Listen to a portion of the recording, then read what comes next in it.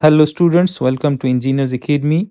Do hit the subscribe button if you are here for the first time. Now, from from this video onwards, we are going to solve chapter 11 problems, and chapter 11 is related to the virtual work. So we are having this example from chapter 11. This is the first example, and the example says that determine the angle theta for equilibrium of the two-member linkage shown in figure 11.6a. Each member has a mass of 10 kg. So we are given this system. We have this DC link and we have this BC link. At the end of this BC link, we have the roller support, and here we have the pin support. So, and here we have force of magnitude equal to 25 Newton, and each link has a length of 1 meter and has a mass of 10 kg. So the weight of each link will be 10 kg times 9.81. So the weight will be 98.1 newtons. So the weight of each linkage is 98.1 newtons, and since the length of each link is 1 meter, so their corresponding weights will be acting at its mid length. So this distance will be 0.5.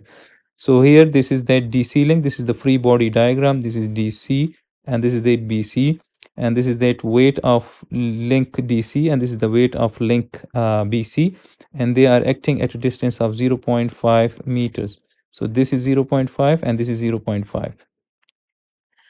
And since at point D we have the pin support, so we will have dx reaction and we will have dy. And at point B we have the roller support, so we will have only the vertical reaction by, and this is that force F which is going to act in the towards the right. So this is given. This force has a magnitude of 25 Newton, remember.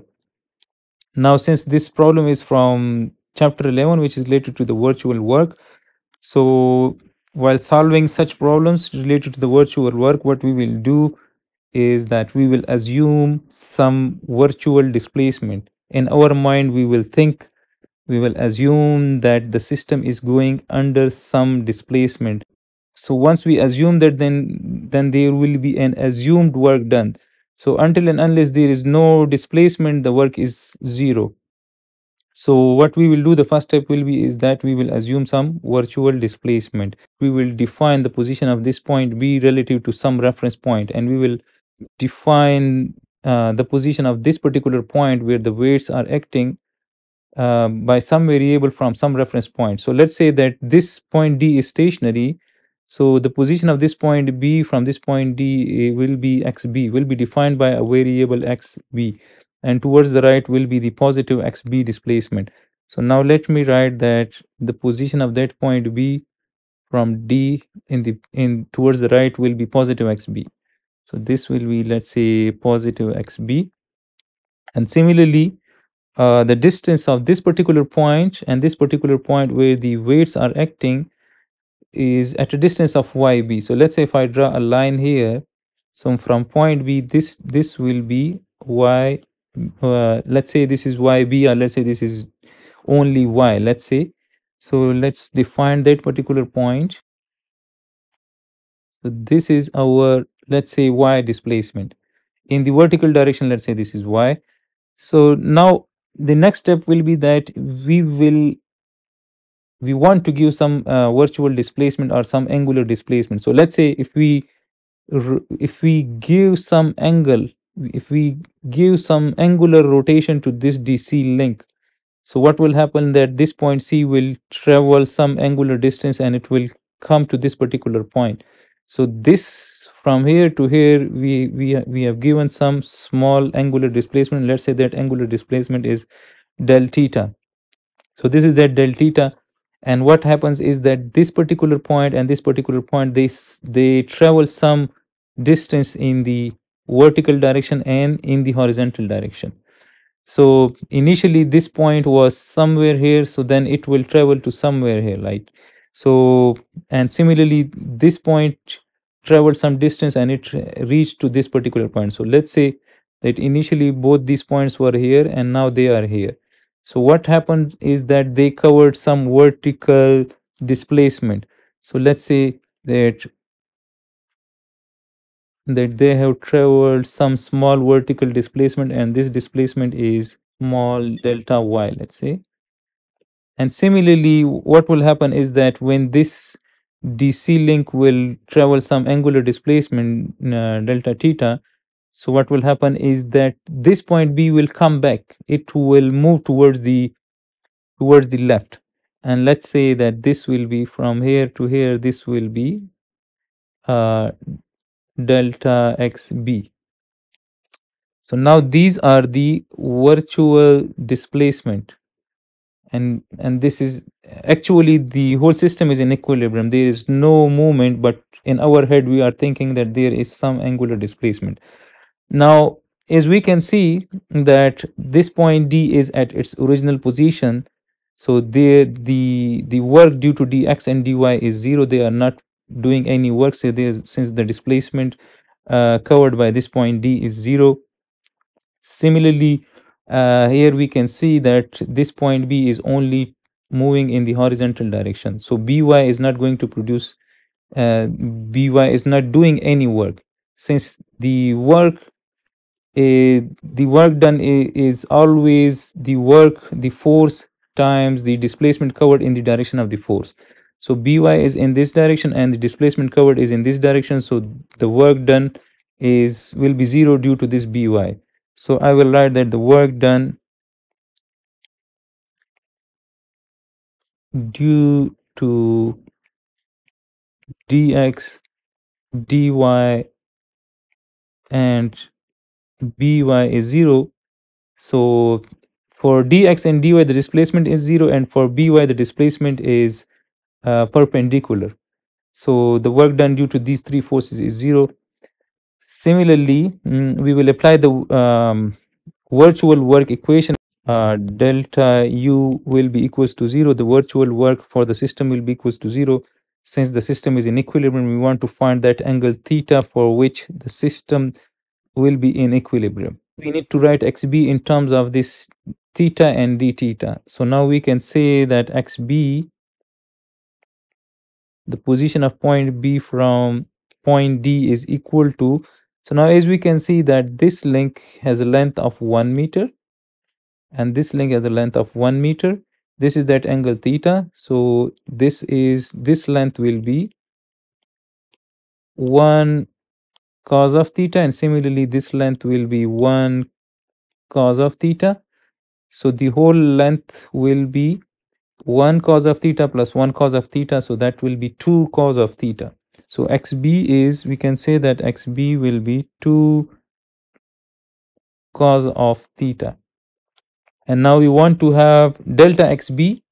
So if I take the derivative of this, xb equals to 2 cos of theta. So delta xb divided by delta theta. So we need to take the derivative of this. So now the derivative will be, and this will be 2 minus sine of theta, since the derivative of cos of theta is minus sine of theta. And from this we can say that delta xb is equal to minus 2 sine of theta delta theta. And now as we can see that the negative sign tells us that if we give the angular displacement in this direction, so what will happen is that this point B will move in the negative direction of xb. So this delta xb is negative. So this is minus 2 sine of theta delta theta. And similarly, we need to write this vertical displacement in terms of theta. So as we can see that this length is 0.5, the weight is acting at 0.5 meters. So if this is the right angle triangle and this is theta, then this is the sine component. So we can write that y will be equal to 0.5 sine of theta. We have this small triangle like this. This is 0.5. This is the theta and this is that y. So this will be 0.5 sine of theta. So this is 0.5 sine of theta. And now take the derivative with respect to del theta. So this is 0.5 sine of theta is cos of theta. And we can say that delta y is 0.5 cos of theta delta theta. So now this is xb. This is y, the vertical displacement. and this is delta xb, and this is delta y. This is very important. Now we need to apply the virtual work equation, that is delta y equals to 0.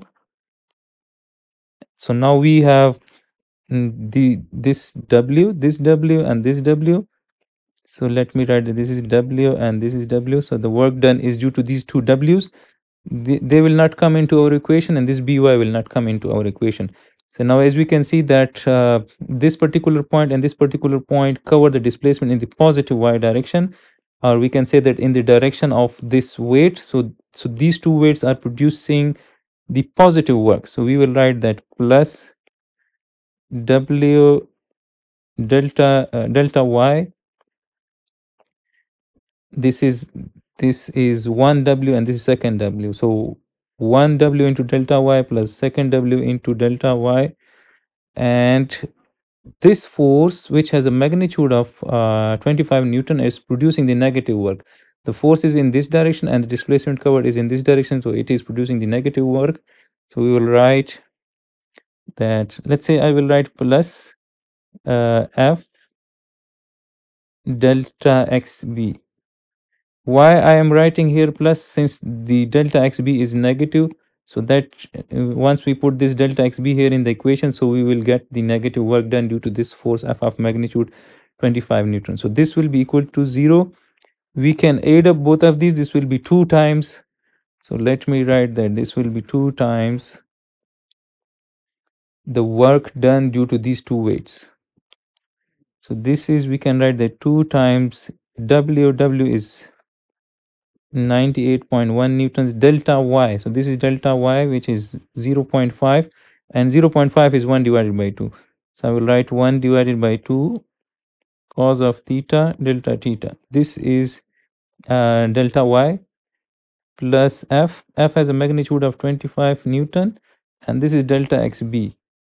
So minus 2 sine of theta delta theta equals to 0. This 2 will cancel out. We will have 98.1 cos of theta delta theta, and this will become plus into minus. Minus 25 into 2 is 50 sine of theta delta theta equals to 0. We can take delta theta common, so we can write it like this. We will remove this delta theta. So the equation will look like this. Now as we know that delta theta is cannot be equals to 0, this is an assumed displacement, it must be greater than 0. So everything in the brackets is equals to 0. So we can write that 98.1 cos of theta minus 50 sine of theta equals to 0. And now if I divide this whole equation by cos of theta, this will cancel out. We will have 98.1 minus 50 tan theta equals to 0. And from this we can say that minus 50 tan theta equals to minus 98.1, dividing both sides by 50. So tan theta is equal to 98.1 divided by 50, or we can say that theta is equal to tan inverse 98.1 divided by 50. This is 98.1 divided by 50. This gives us 62.99. So theta is approximately equals to 63 degrees. So when theta is equal to 63 degrees, these two members will be in equilibrium. They will remain stationary. So this is the solution of this particular example. I hope this will help you in your learning. Do subscribe Engineers Academy for the solution of such more problems from chapter 11 related to the virtual work by Hibbeler.